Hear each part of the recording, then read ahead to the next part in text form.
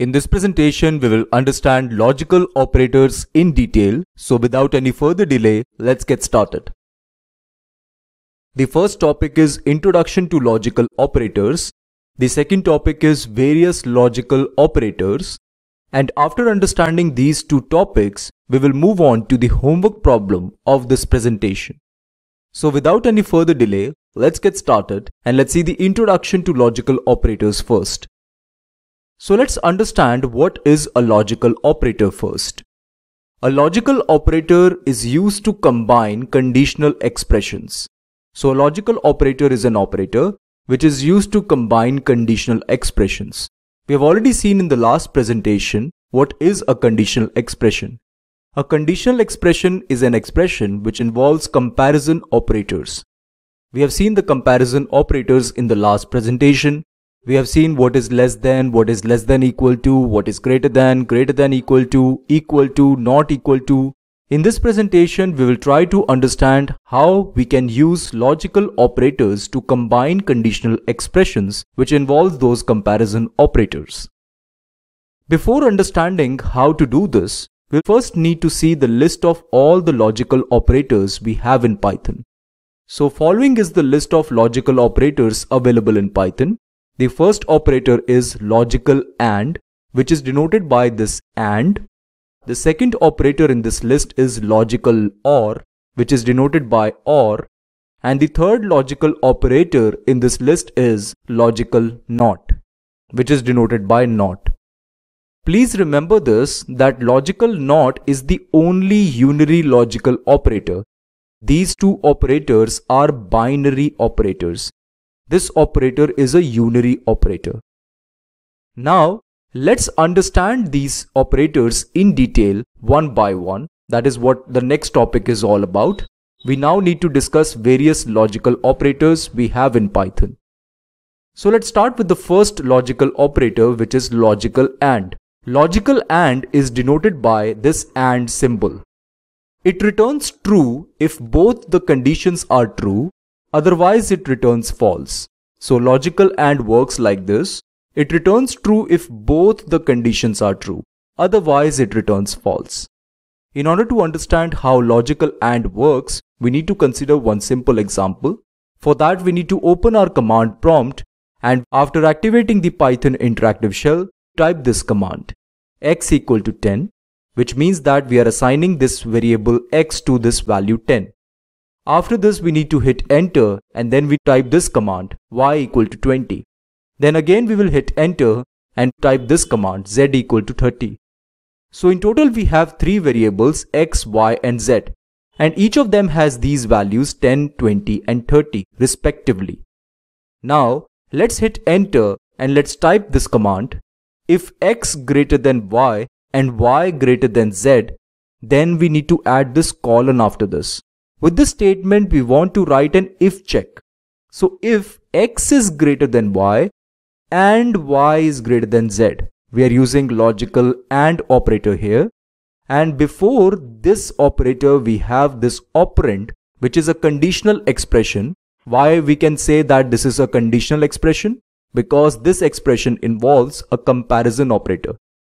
So this is a conditional expression and this is also a conditional expression. Here we are checking if x is greater than y and y is greater than z, which means we are checking if both of them are true, then what we need to do, we need to print x is the largest number. Please note that after colon, when you hit enter, you will get these three dots, which indicates the continuation of the previous line of code. So here we need to add the indentation first, and then we can start writing the command, which is print x is the largest number. It is mandatory to add the indentation here. It can be a 2-space indentation or it can be a 4-space indentation. It does not really matter. The only thing that matters is that the indentation should be uniform throughout. After this if check, we are adding this line, which means that this print function is part of this if check. If this condition is satisfied, then this print function will get evaluated. This means that we will get x is the largest number on the screen. If x is greater than y and y is greater than z, this means that x is also greater than z, and it clearly indicates that x is the largest number. And this is what we want to print. After this, we need to add the else part. For this, we need to hit enter, and we will again get these three dots, which means that we are in the continuation to the previous code. We now need to add this else block. First, we need to type else, and then we need to type colon. After this, we need to hit enter, and then we need to type this command. Print x is not the largest number. After the else part, we need to add the indentation here, and then we need to type print x is not the largest number. If this condition is not satisfied, then definitely x is not the largest number. That is what we want to print. After this, we need to hit enter, and again we need to hit enter because we are done with this code. We want to indicate this by hitting enter again. And then we will get this message, x is not the largest number, which is correct because here x is 10, y is 20 and z is 30. Definitely x is not the largest number. The first condition itself is not satisfied.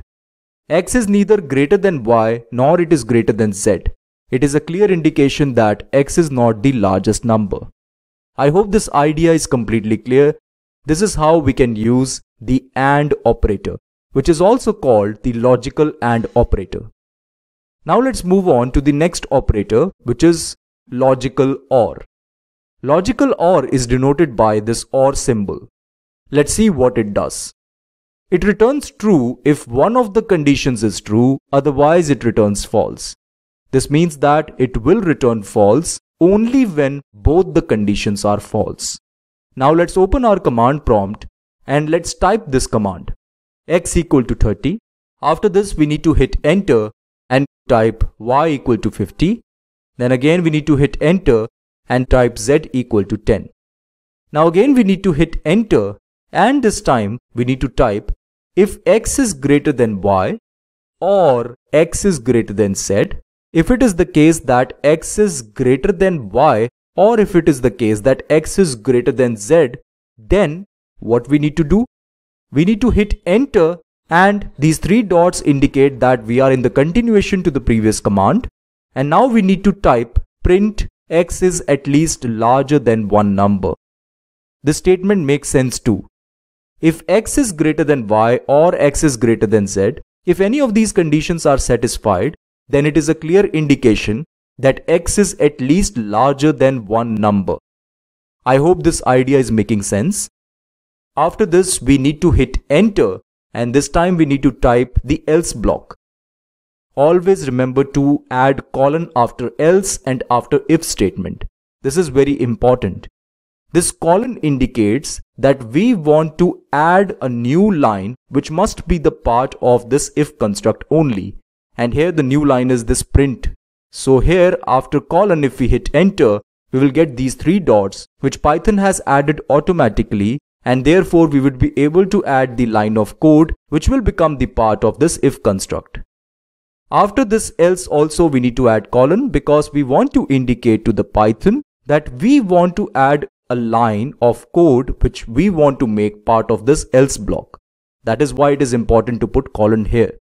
After adding colon and after hitting enter, we will again get these three dots. After adding the appropriate indentation, we need to add this line of code, print x is the smallest number. After adding this line of code, we need to hit enter, and again we need to hit enter to indicate that we are done with this entire piece of code. We don't want to add any other lines of code here. We can tell this to Python by hitting enter once again, and then we will get this line, x is at least larger than one number. This is the result we are getting from Python. And yes, it is true as well. X is not greater than y because x is 30 and y is 50. But x is greater than z because x is 30 and z is 10. This means that this condition is satisfied. Hence, this entire statement becomes true, and we will enter inside this if construct, and this is the reason why we are getting this message, x is at least larger than one number. Because in this print function, we are providing this argument, x is at least larger than one number. I hope this is clear. Now, Let's move on to the third operator, which is logical NOT. It is denoted by NOT, NOT, all in small letters. Now let's see what is the role of logical NOT operator, what it does. Logical NOT operator returns true if the conditional expression returns false and vice versa. So, logical NOT operator returns true if the conditional expression returns false. It does the opposite. And it returns false if the conditional expression returns true. Let's understand this with the help of an example. X equal to 10, and then we need to hit enter. Type this command, y equal to 20. Hit enter. Type z equal to 30. Hit enter. Now in total we have three variables, x, y and z. X is 10, y is 20 and z is 30. Now we need to type this command. If not x greater than y or x greater than z. Note that after not, we have added these parentheses, and within these parentheses, we need to type this command x greater than y or x greater than z. So what we are trying to do here is that we are interested in inverting the result of this logical expression. Here we have x greater than y or x greater than z. We have this conditional expression x greater than y, and we have this conditional expression x greater than z. Between these two conditional expressions we have OR operator. So here we are checking, is x greater than y or x greater than z? If any of these conditions is satisfied, we'll get true as a result. Now if we get true, then NOT operator will invert it and make it false. So this is how NOT operator works. It returns true if the conditional expression returns false. If this entire expression returns false, then NOT operator will return true in that case. Otherwise, it will return false. After this if statement, we again need to add this colon, and then we need to hit enter. We will get these three dots. Now we need to add print x is not the largest number. Let's try to understand why we should get this message after this condition is satisfied. Here, in order to get a true value, we must get false here. This means that x should neither be greater than y nor it should be greater than z. Right? If both these conditions are not satisfied, then only we will get false here. We can see this that x is 10, y is 20 and z is 30. This means that x is neither greater than y nor it is greater than z. Because x is 10, it is less than both of these values. Hence we will get false here. NOT of false will give us true, which means that eventually we will get this message x is not the largest number, which is correct. After adding this line of code, we need to hit enter, and this time we need to add the else block. Here we need to type else and then colon. After this we need to hit enter, and this time we need to type this command print x is not the smallest number. So if this condition is not satisfied, we will get this message x is not the smallest number. X is at least greater than one number. Now if we hit enter, and again if we hit enter, we will indicate Python that we are done with this piece of code. Now let's hit enter once again, and we will get this message x is not the largest number, which is correct. I hope the idea of logical AND, logical OR and logical NOT is completely clear. This means we are done with this topic, which is various logical operators. Now let's move on to the homework problem of this presentation.